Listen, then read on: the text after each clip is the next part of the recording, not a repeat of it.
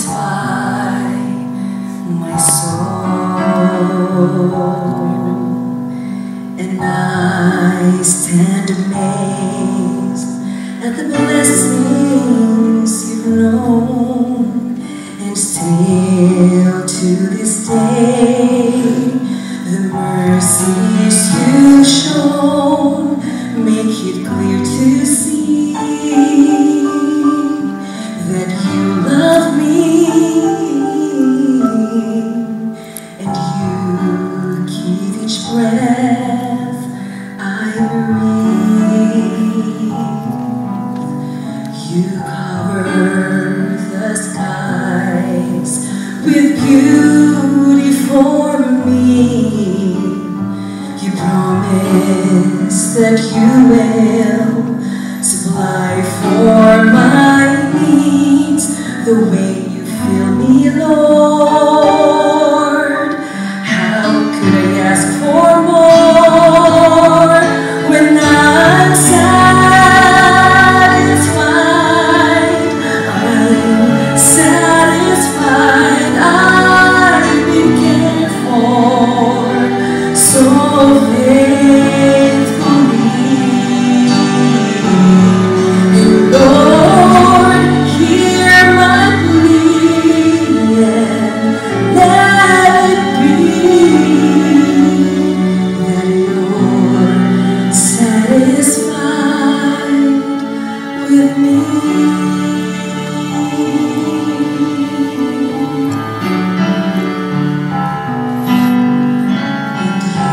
And you give me grace without end.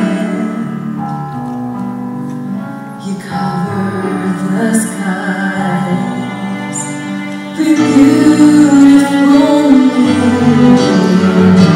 You know that you will provide for my needs the way you fill me, Lord. How could I ask for more when I'm satisfied? I'm satisfied. I've been cared for so faithfully. And Lord, hear my plea and let it be that you're satisfied with me.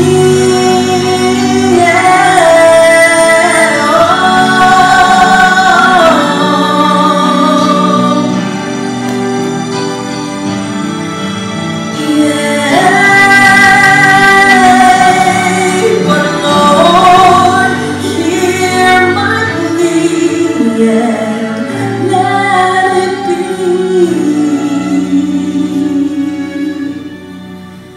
that you're satisfied. Are you satisfied?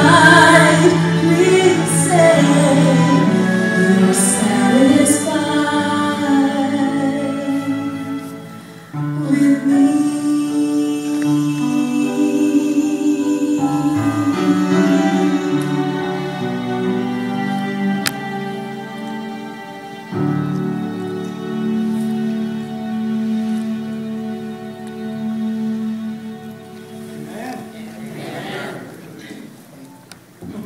Thank you very much, Mini.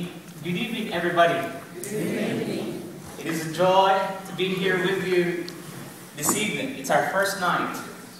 And while coming here early today, around 4:30 together with my wife, I secretly went to my prayer room, which I will not tell you where. But I prayed to the Lord God that I say, Lord, I would like to surrender myself to you today. And I want you to call people, those who are saved, and those who are willing to be saved by Jesus Christ. And this is what proclaiming this hope is all about. Bringing the message of hope to those people who need the hope of Jesus Christ. Amen? And tonight is just a joy. It's my privilege to be here with you, sharing what I believe is the message of hope for tonight. come with me. Come with me in a journey in the next 12 nights, and starting tonight, as well as tomorrow, please come.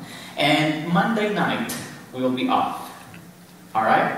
So don't come here on Monday night. Tuesday night, hopefully all of you could come, and that we could continue our journey together. I call this my journey with you in the first Gospel of Matthew. Let me begin by saying, dearly beloved, you can live weeks without food, days without water, minutes without air, but hardly at all without hope. Would you agree?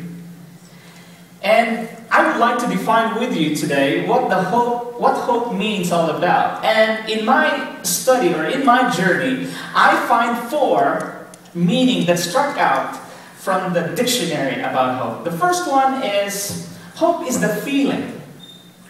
The feeling that events will turn out for the best. Do you have that situation where you feel that, oh, this will not work out right?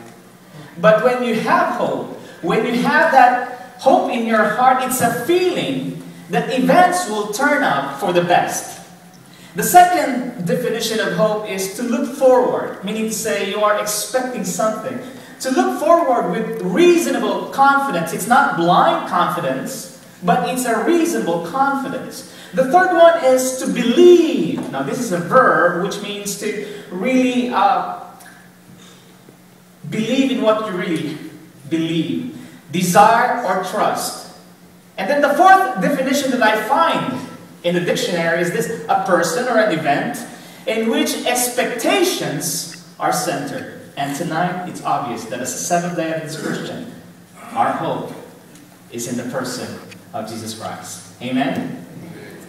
Jeremiah 29 verse 11, during the time when the people of God were captives, God through Jeremiah sent a message to those people who were in captivity. And he spoke in Jeremiah 29 verse 11, and I quote, "For I know the plans that I have for you, declares the Lord, plans for peace and not evil, to give you a future and a hope." You know, friends, I would like to tell you tonight that I believe in this text.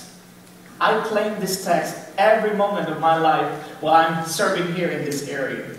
That God desires peace and not evil. That He would like to give me a future and a hope.